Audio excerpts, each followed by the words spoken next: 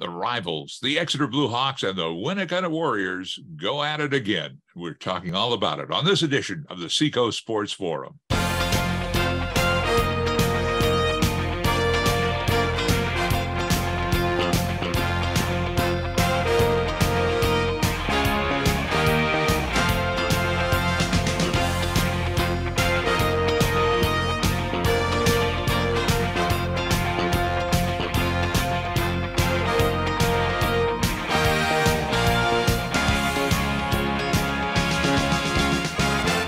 Busy weekend, all the rival teams going at it, and in particular right here in the Seacoast, the Exeter Blue Hawks and the Winnicunnet Warriors.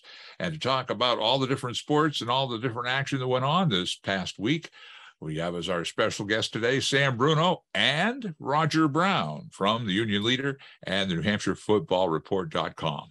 Before we get into the overall picture of what went down, let's talk about the football contest. And Roger, you were there. How does a team, the Blue Hawks, that were averaging 30 points a game, basically come up with only 3 or a 3-0 shutout? Well, I think it was 2 things, Sherm, from what I saw. It was mostly Winnicunnet's defense, which was particularly strong in the interior where Exeter likes to run the ball between the tackles. So that was the biggest part of it. They were very good defensively. But it was like a November night weather-wise in terms of the wind and whatnot. So, it made what little passing there was almost impossible to do. So it was a combination of good Winnicunnet defense, some bad weather or tough weather to play in. And I'm guessing the Exeter coaches would tell you, not every blocking assignment was executed as it should have been. So, not a total surprise. Winnicunnet's been playing good defense. Their struggles have been on offense, which they had again. Right. And their biggest problem in that game was turnovers, I thought, because they moved it okay. So these things happen when you get these rivalry games. Rivalry week games, yes. So, again, it was a big game for both teams, obviously, but Winnicunnet had to prove itself. Like you just said, the defense proved itself, but the offense just didn't have it going at all, right? Well, like I said, turnovers. I think they turned it over 4 times. I found it interesting that Coach Ball elected to kick both halves instead of receiving in the second half, and Winnicunnet wasn't like deep in Exeter territory, but they were moving, and there was Evan Pafford had an interception on the first drive of the second half to pretty much make that strategy sound and look good. But even at the end of the game, I think Winnicunnet's final play was a fumble, and I was watching the ball just go forward. It looked like it was going to go into the end zone and could have been anybody's ball, but it ended up coming to a stop at the 2-yard line where Exeter recovered. But I think that was one of 3 fumbles that Winnicunnet lost during the game. So, it wasn't like they were moving up and down the field by any stretch, but they didn't look anemic, I didn't think. They were in the shotgun instead of under center like they have been in most years. When they did get under center, they were running their veer stuff, pretty well. I mean, it was a defensive battle on both sides. But the turnovers just took away any chance Winnicunnet had to score enough points to win. And Sam, what was your takeaway from what you saw in the game? I think the key to the game was the 4 Winnicunnet turnovers. You take those turnovers away, and the Warriors might have pulled this one out because of their defense, because of what they were able to do. For the Exeter offense, they decided to just play it very conservative, stay between the tackles. Very rarely did they go to the outside with a quarterback bootleg or something like that, which worked. I kept waiting for some sort of misdirection on the Exeter side, but it wasn't there. They played a very conservative game. They didn't turn the ball over, which was great. And I think that was the difference in the contest. Winnicunnet, hats off to the Warriors. They did not look like a team that hadn't won a game this season. Every time Exeter got to the second level after the initial run, those linebackers for Winnicunnet shut them right down. They were right on the ball. So the Blue Hawks escape, and now they get to they get to go to Timberlane, which is not going to be an easy game. Not going to be an easy game. Yeah, I'm just going to say that is going to be a test. I mean, Timberlane is out to prove that they deserve to be in Division I, and they were the champions of Division II last year. Roger, what's your feeling about that upcoming contest? I think their next two games, Exeter's next two games, are going to be very, very tough. Timberlane took BG right to the wire, and BG may be the best team out there. It's still up in the air. Some people like Londonderry, some people like Exeter, some people think BG's the team, but they're certainly in the discussion. So I think Timberlane's already proved themselves. I don't think there's any question they're up there with the best teams in Division I. And then I believe Exeter is going to play Bedford, which since it was kind of a rough first half in their opening game, has just been outstanding, particularly on defense. So, the next 2 weeks pretty much going to tell us where Exeter is going to fit in the postseason. We got kind of a strange postseason this year, but they need to win their conference to get a bye, that first week bye. So, this is an important stretch, that you figured it was going to kick off with a rivalry game, which would be tough, and it was. And now they have perhaps the two toughest opponents on their schedule. So I expect both of these games to be really, really close. And, if a team doesn't play well, they're not going to win. Blue Hawks do have an advantage that they're going to have 3 of their last 4 at home. So that's going to be a plus for them. My head scratcher right now is, Roger, what's with the Spalding Red Raiders? Yeah, good to see, right? 4-0 start.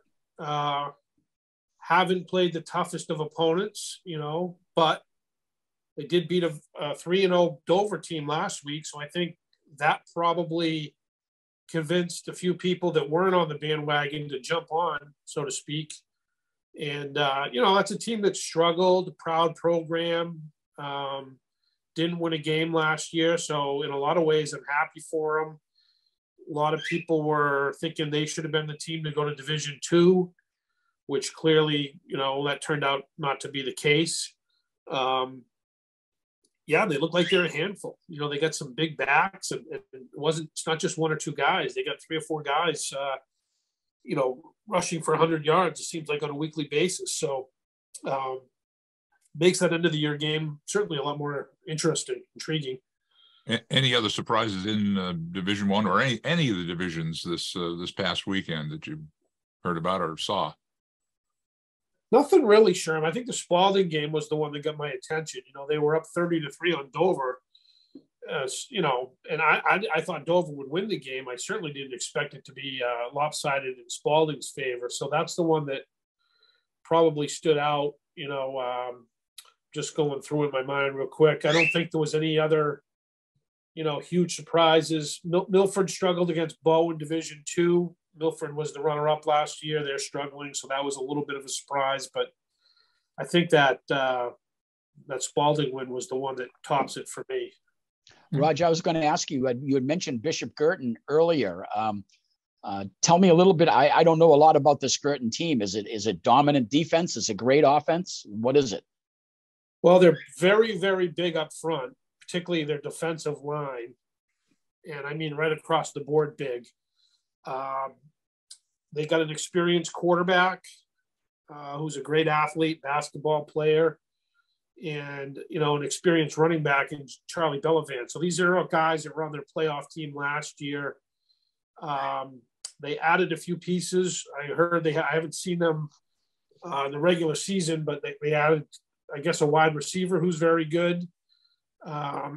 So it looks like it's pretty much a complete team. Tough physical.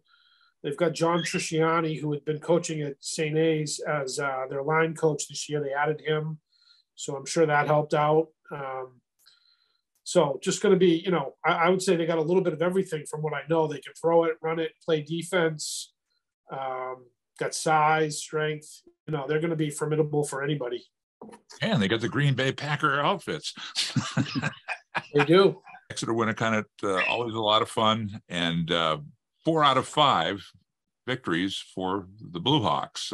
Sam, you want to run us down on what we saw? I am gonna be kind of a downer here and start with the only loss, which was the field hockey team. Okay, the girls field hockey team lost a tough one in overtime. The tying goal came in the last 15 seconds. And then they dropped the game to the Warriors in overtime. But it's certainly not an upset. I mean, Winnicunnet is an 8-1 field hockey team, and Exeter is 8-1 right now. And those teams will probably meet somewhere down the road again. Deb Grott's team is certainly a team to be reckoned with during the season. Wyndham is always going to be a tough team, and they're going to be the leaders right now in the clubhouse to see if they can do it. But at 8-1, we're approaching the midway point of the seasons now, or just past halfway. So it's starting to look ahead for playoff positioning in those types of situations. But again, as you said, Sherm, both the boys and girls soccer teams beat the Warriors, and the volleyball team beat the Warriors. So it was a pretty good couple of days. Good weekend. I was going to say, as far as the overall picture coming up for the other teams, again, you mentioned Wyndham being a dominant team in the field hockey. What about some of the other upcoming action for soccer? Well, boys soccer, Exeter is going into this week's play at 6-2, and that puts them in around 4th or 5th place in Division I. Again, everybody, there are no undefeated teams in boys Division I soccer right now. So people are knocking off each other right now. So Dan Curran's squad, a winning record as we get to the midway point, and should be pretty good down the stretch. For Megan Young, 8-0. I mean, don't we always say that? It seems like we always do. Portsmouth Clippers, though, watch out for Portsmouth. They lead Division I right now with a 9-0 record. So the second half of the season, Exeter will certainly be up there. Unified Soccer, Exeter's only played one game. They've got a game coming up this week. They're 1-0 right now. And Sherm, you follow the golf team. Yeah, I was going to bring them up. What's with the Exeter golf team? 23-0. They haven't lost a match this season. Yeah. Well, Coach Bailey said that he was stacked. This team is stacked, and they are this season. We'll have to get him back on the show, and maybe some of the players this year, because they just are the dominant team. Well, let's move on to the college ranks and a game we. Well, I listened to it. I don't know if you guys got to watch it, but the fact is the Wildcats had a big game against one of their old rivals, Towson, and a big game for Dylan Lowby. Roger, you want to talk about that a little bit? Yeah, it was a game that special teams certainly sparked them. They opened the game with an onside kick that they recovered that led to a field goal, one of 3 field goals. And if you've been a UNH football fan over the years, field goals haven't come easy for that program. So Nick Mazzi, a freshman, was 3 for 3 in that area. And then Lobby, I think he tied a school record with a 92-yard punt return for a TD to make it 10-0. So, special teams got them out of the gate strong. And, one of their better all-around performances against Towson, and put them at 3-0 in the CAA going into a tough FBS game against Western Michigan. But I don't think it's one of those games that you just mail it in and accept your 42-6 loss. I think they can give Western Michigan some trouble. They've, that's a team that's struggling at quarterback position, and who knows if they can stick with them and keep it close late, maybe pull out a win like they did in the, those Ricky Santos days when he was playing against these FBS teams. Another strong game from Joey Corcoran, who's played his prep school football in Concord at St. Paul's School. Seems to be emerging as maybe their top wide receiver. And, Dylan Ruiz opposite Josiah Silver, I think he had 3 sacks in the game. So, wow. Maybe they're making teams pay for focusing on Josiah after his, breakout strong freshman year. A lot of positives for UNH in that game, both sides of the ball, and as I mentioned, special teams. So Coming off a loss, that's pretty much what you want to see. A rebound effort like that, where they're good in all three phases, and have some confidence going into what will probably be their toughest game of the year. Yeah, and that I was going to say, after Western Michigan, we get homecoming game. And Sam, you want to just talk about that a little bit? Stony Brook.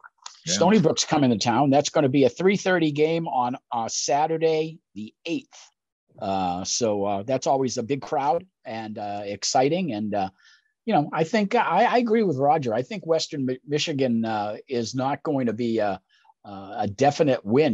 Definitely put that into the column. I think UNH's defense can keep it close. I think like any game like that, you've got to get through the initial 5 or 10 minutes and just not get blown off right off the bat, and get behind right away. If they can play a solid first quarter, I think they could probably hang with them. Gonna go to the Patriots. Oh. What was your take on what you saw? We'll start with you, Sam, on this time. I'll tell you, the glory days are over. It's just the Patriots' defense is just a mess right now. And, they hung in there offensively and had a couple of leads in that ball game yesterday. But Lamar Jackson may be back to his MVP form. What a great game he had. But you can't give up 37 points and win in the NFL. It just can't happen. And, I really thought the Patriots in front of their home crowd for the first time would have been given a better defensive effort in that ball game, but it just didn't happen. First off, any feelings you had about that game with the Patriots, but also what your take is on what's happening in the NFL. There's no real dominant dogs. Everybody's kind of feeling their way out. Bills right now, Tampa Bay, Green Bay, who else? Kansas City. Nobody's dominating right now. So what's your take? Well, I like it that way. Personally, I mean, the Patriots, they're in terms of them, they're pretty much giving us what I thought they would. I didn't have high hopes for them. So it's back to the days where any game you can win is, enjoyable for those of us old enough to remember those days. Yeah. You just got to readjust your expectations. With Mac, if it is a high ankle sprain, which, like you said, Sherm, is what's been reported, at least as of right now, those high ankle sprains can go on for a long time. Just ask the guys at UNH. That's not like a regular sprain where you give it 3 or 4 days and you come back. That can go on. I've seen that keep people out for, half a season or more. Not saying it will with him, but you just never know. It's one of those things that, could be worse than it sounds. I like the fact that there's no dominant teams. I think it makes it more interesting. Like I watched the Jaguars Chargers game and, just got throttled Chargers, which a lot of people thought that was a Super Bowl team. And I don't care if the quarterback was hurt or not, they were not winning that game. So it's good. You got more games that, could go either way. That's more entertaining. And DraftKings loves it too. I'm sure. Yeah. If you're a sharp guy, you can make some money out of it, I guess. But when the playoffs get here, I like it. I don't like it when there's 2 or 3 teams that are, eventually going to get there. Where I like every game to be up in the air, toss up, and hopefully that's what we have. The infamous word parity. Well, speaking of our sharpshooter, Sam, what's your take on the NFL at this point? The darling of the NFL is Tua Tagovailoa. That's like saying rivalry. Okay, it's rivalry. Yes, Tua is the darling of the NFL right now with those Dolphins and the way that they're playing right now. Don't discount the New York Giants at 2-0 right now. Okay, the Giants are 2-0, and finally for the Patriots. We've been in that spot before. I say we've been at 1-2 early in the season, and Bill and the staff have been able to turn it around. Can this staff do it? Again, I said before the football season started that the Joe Judge, Matt Patricia, Bill Belichick triumvirate was a mistake, and I guess I'm still going to stay with that. I think they needed some new blood in there to shake things up a little, and I'm sorry to say that the first 3 games that is coming true right now. The Mac Jones injury could play havoc with a lot of things. Okay, 2 words, Sherm. So, 2 words to remember: Bailey Zappi. We may be entering the Bailey Zappi era. I think Brian Hoyer is going to be. Look what happened when Bledsoe got hurt. 20 years later.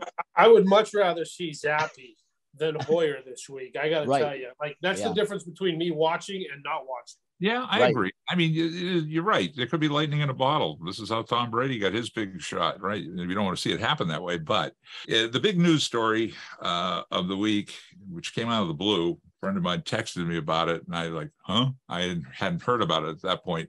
Is this mess with the Celtics and their head coach, Ime Udoka. And I first off, I'm just going to say, I like the way the Celtics and the Boston press are kind of handling this thing.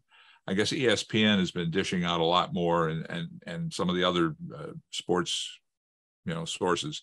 What's your take on it? We'll start with Sam. Sam. Well, from a purely basketball standpoint, changing coaches a week before the season starts is always going to be an emotional turmoil for the team. Now, on the other hand, basketball season goes for so long that there's some time here to get things in order. Should the Celtics have gone with a Division II, Division III coach assistant in Joe Mazzulla, or should they have gone and hired someone with more experience that might be on the sidelines somewhere to come in and take over and be the interim coach for a year? That surprised me a little bit, that Stevens didn't come down from the general manager's office first, but also that they didn't hire someone out of the situation. The other situation is the human resources side, okay? And this is more of the legality, more of the issue of him not following team policies in situations like this. I think the Celtics are going to be called on something, which is, if they knew about Udoka's indiscretions in the summer, supposedly then they hired a private firm to do an investigation. They got the investigation results, and then they suspended him. In most human resources cases, what happens is, if something like that comes to the attention of the management, you immediately suspend the person and then do the investigation. So I think Udoka should have been suspended this summer while the investigation was going on. So I think that's where the Celtics made a little bit of mistake, and they're going to get called on that from a lot of situations. So that's my take there. What about you, Roger, as far as this situation? What's your take on it? Well, I guess I don't understand why the other party hasn't been reprimanded. It was a Celtics employee, right? That's the way I understand, yeah. So I don't understand that part of it, because they would have broken company policy as well, right? Well, that's the thing. They may have done that, but the press is not focusing on that person. They're focusing strictly on the head coach. And I think you're right. That hasn't come out. So to my knowledge, I haven't heard anything about it. So that part is strange, and it makes me wonder exactly what he did. Yeah. If one person's being penalized and the other one is not. Of course, a year-long suspension makes me wonder what he did as well. Since we've had things like players choking their coach and they haven't got suspended for this long. And right. I assume he's going to be fired at the end of his suspension. They probably can't fire him now for legal reasons, I'm guessing. I don't know. I would think if they could have, they would have, probably. Supposedly he was going to resign when this all came out. He was so upset at the way it was handled, he was going to resign. But then probably his lawyer said, or his agent, don't do that, because Sam brought it up. It's got to go through a lot of processes before it's. Well, there's probably money involved if he resigns, as opposed to being fired and all that stuff. So, right. I mean, hey, Roger, I agree. Coaching is done in the NBA today, aside from a few guys, anyways. So. If the guys like you and play hard for you, I guess that's what matters. I agree with you, Roger, that if the only policy that was violated was a consensual relationship between two employees, I agree with you that the punishment may not fit the crime. I'm guessing that there were other policies that must have been violated here for this to happen. I haven't heard anything about the NBA getting into this thing at all.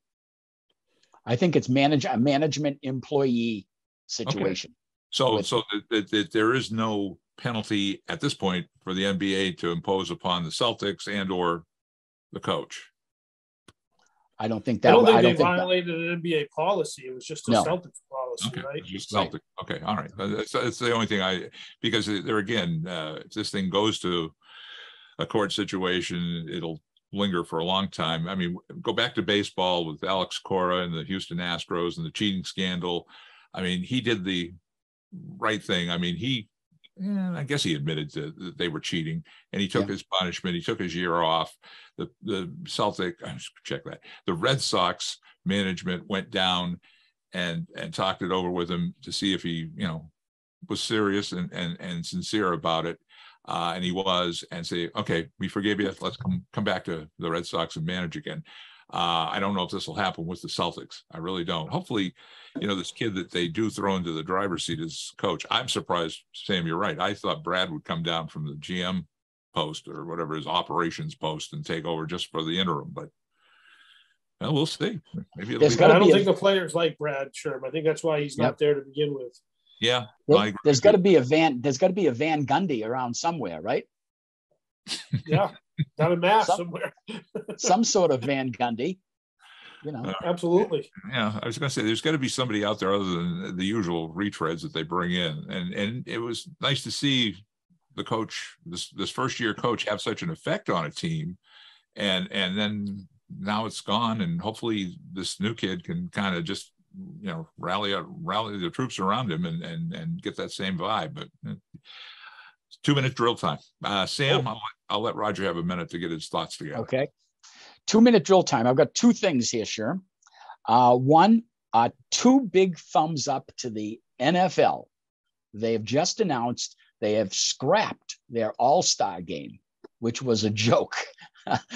Again, having an all-star football game where players play at 10% speed for the whole contest is really just silly. It's just a way to get players to party for a weekend and get them to Hawaii or California or wherever they play the game. So they're going to go to an all-star, not an all-star, but a competition-based, skills competition-based, like the NBA does on Saturday night and what the NHL does.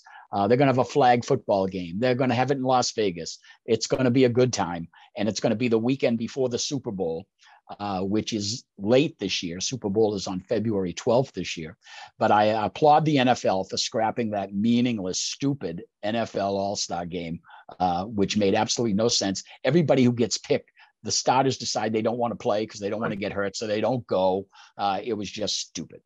Second thing happened on Saturday. Saturday afternoon, there's a great college football game going on between Clemson and Wake Forest. They're going back and forth and scoring and turnovers, and it eventually goes to overtime. ESPN, though, decided that every time Aaron Judge got up to bat to try to see if he could get the record, they did a cut-in to show and went split screen with Aaron Judge. This caused a furor of fans up in arms against ESPN. How dare you take my football game off the full screen to show me Aaron Judge? So I'm thinking to myself and I'm saying, has baseball fallen that far right now that you can't take 90 seconds out of a football game to watch a guy going for a long time record? And ESPN has been crucified for this right now, for doing this. So I guess it's just an idea of where baseball and football is right now, as far as the fans are concerned. There could have been some other options. For example, they could have waited to see if Judge got the home run, plugged it in after a break, and then this is just what happened, and then show it. You don't have to go. You don't have to go live to it. But it's going to be interesting this week, where he's got 9 or 10 games left to see if he can go for the record, and how the networks handle this. To show it to us. And I was happy that they didn't give that coverage to it, but I was happy that Albert Pujols got his 700th and joined that elite group of Babe Ruth, Hank Aaron, and Barry Bonds. Sherm, Roger, if we were at bat and got those fastballs, we would have been able to hit a home run. Sure. They grew. Los Angeles wanted to have that in their stadium. They just grooved the ball. It was unbelievable. So, and before we go to Roger, I just wanted to get your picks now. We're heading, we got one more week of the regular season left, which Dodgers. I know you, the Dodgers. What about you, Sam? What's your projection? Well, I think the American League, your division winners are going to be the Yankees, Cleveland, and Houston. So you've got to think, is Houston going to show up because they're the class of those three? Right. So Cleveland has become the darlings of the American League. The Indians have been playing great baseball. Of the wild card teams, you've got Seattle, Toronto, and Tampa Bay out of those wild card teams. So I think the American League, if Houston decides not to show up, I think any of those other teams could win it. So I think, again, it's going to come down to the pitching. Who's got the best pitching staff? I think the Yankees are a mess. I think Toronto can't hit their way out of it. Cleveland's got a sneaky good rotation there that they could have a problem with McKenzie and Bieber. Houston's got the class of the pitching, and Seattle has just gone into the tank for the last 10 days. So I don't know if they're going to be able to pull themselves out of it. Tampa Bay, never discount Tampa Bay. So I think Cleveland, Tampa Bay, and Houston, I can discount the other three teams. Not that I'm anti-Yankee. Over in the National League, Dodgers, Atlanta and St. Louis and Philadelphia. Who cares? The Mets. Again, it's not going to happen. So let's just get the Dodgers there. But the American League opponent is up for grabs. All right. We'll hold you that. The one thing is, and we are getting to you, Roger. The fantasy baseball thing. This week, the last week of the regular season, is a disaster for anybody who plays fantasy baseball. And the coach's team, by the way, is leading the pack in his particular league. And the sad thing is, most of his pitching staff, and he's got a good one, won't pitch this week because they're going to rest them up for the playoffs. And that's a sad thing. Or they'll go out and pitch 2 innings and that's it. So, Roger, do we have any day baseball playoff games? Have they announced the schedule yet? Close. Yeah. I mean, I but used to like coming home from I know. school and turning on a game and then having 2 more at night. So, well, what's your 2-minute drill, sir? Okay, I got 2 things as well. The first one, locally, I was happy to see the Exeter Winnicunnet football game move back to Friday night. It used to be a Friday forever. They played it on Saturdays for a while, for good reason, I'm told. But moving it to Friday night, I think it gives, I don't know how many of these other rivalry games were played Saturday, but it gives that day where they have the spotlight on them, whatever is being played that day. But it also, over at Winnicunnet, there was games going on in the afternoon, and those crowds just kind of moved over. It was cold, unfortunately, but it's kind of like part one of the doubleheader if you go to the soccer game, then meander on over to the football field. So I just think that's a good thing, and it helps the rivalry. So hopefully there's no shenanigans and they can continue to play on Fridays. Number 2, since we're just changing everything in Major League Baseball these days, would anybody, I guess a question for Sam maybe, any problems with shortening the season from April till the end of August and then have the playoffs? None. I think it's a great idea. You got to be a diehard. I think your point with Aaron Judge just shows people, once football starts, baseball takes a huge back seat. So let's end it earlier and maybe start it when the weather's warm. You'd have to play fewer games, but that would just make it more meaningful, I think, each game. So, yeah, I agree with you there. And another thing they could do, I know they will never play the classic double headers again ever in our lifetime, but they can do the split bill thing. So they have a 1 o'clock afternoon game, like you were saying, and then have an evening, nightcap. That the unions probably will vote that down because it just isn't. Yeah, right. That's the problem. They want more games means more money. And you can't play. I mean, go back to those thrilling days of yesteryear where these guys would go out and play 2 9-inning games back to back with a little lunch break or a break in between. The same guys. Now it's like the managers have to come up with a super rotation because you can't put Rafi Devers in 2 games in a row because, oh man, his arms might fall off, and then you got to rotate. It's too complicated. They are ruining the sport with every move they do. Yeah, they complicate it. You're right. Well, sure. I was just going to say, Roger had asked about day games. I just looked at the MLB postseason schedule. On Friday, the 7th of October, Saturday, the 8th of October, and Sunday, the 9th of October, there are going to be 4 wildcard games on each day. So they're going to have to play them at like 1 o'clock, 4 o'clock, 6 o'clock, 9 o'clock. So each day is going. That's good. Right. I'm hoping for like a Tuesday 4 o'clock game is what I'm hoping for. Well, but then when it gets from school, like we used to have back in the day, Oh, sure. Everybody remembers the Yankees Red Sox playoff game too, right? Those. Oh, I remember, Mazeroski's home run for the Pittsburgh Pirates. When you get to Fox in the division series and that kind of situation, those are all going to be at night in that situation. And again, just a note, if the World Series does go 7 games, the final game's going to be on November 5th. My 2-minute drill. I want to, and Roger, this is a lady you probably should try to get some information on and get an interview with, because Londonderry, New Hampshire's 25-year-old Noelle Lambert. Now, know her well. She's okay. She's a special lady. I'd love to get her on the show. She is a U.S. Paralympian. 6 years ago, she lost a leg in an accident, and she turned that tragedy into a triumph by getting into the Paralympics and doing super in the Tokyo Games.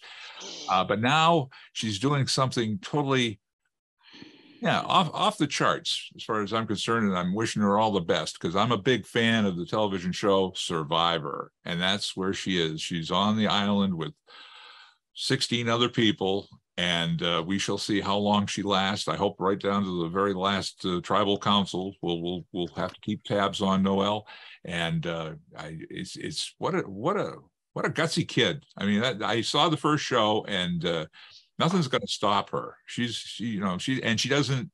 Oh, woe is me! I've got a handicap. No, not at all, not at all. She's not playing that game or that card at all, and she is going to give those guys and gals on the island a challenge, and.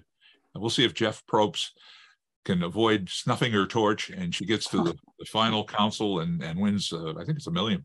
So time will tell. And I'd love to have her on the show. I've always loved to, we've had a few people from New Hampshire on Survivor over the years. And I know some of them have moved on to elsewhere, but once in a while, it would be fun just to have one of these people on and talk the inner workings. For a guy like me, we know there's a lot of cameras and a lot of moving parts to that show that we don't see, and they've tried to give us some insider looks over the past few seasons to keep it fresh. But good luck to Noelle Lambert from Londonderry, and we'll, like I say, we'll be keeping tabs on her on the future shows here at the Seacoast Sports Forum. And before we sign off, I just want to ask you anything that we should keep tabs on in the Union Leader or on New Hampshire Football Report that are coming up. Well, I don't know. Just, high school football fans, we're at the mid-season point here where, so it won't be too long before the playoff picture starts to kind of take shape. So, I'm sure we'll be writing about that. And again, I keep mentioning it, but it is a new setup this year. So people aren't as familiar with it, and more teams will be in the playoffs. So, something to look forward to and educate yourself on the playoff, possibilities, I guess, in the next couple of weeks.